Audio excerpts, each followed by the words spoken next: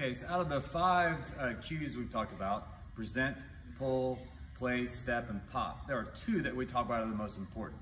All right, the first one is place, right? If the ball is not in the proper area, it creates a lot of concerns for us and ways to not contact the ball and serve effectively, right? It increases our accuracy and our precision as far as our placement. So I always want the ball to be placed where we can contact the ball here, in front of us, and high, right? So a few things we look at is if it's too low, right? We're going into the net.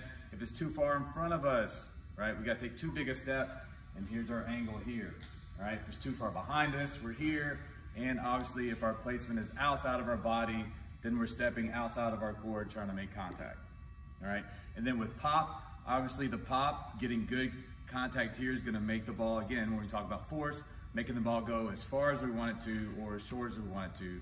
And then once we get a good pop, right, we talk about our short and our deep serve look almost identical. That's why I like the high hand finish as well. And it's all about how much hand we put through the ball.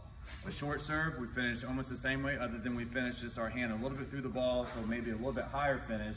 And the deep serve, we put our hand all the way through the ball, so then we finish a little bit farther out. But we're still finishing with our hand high, right, with the palm watching or facing the ball.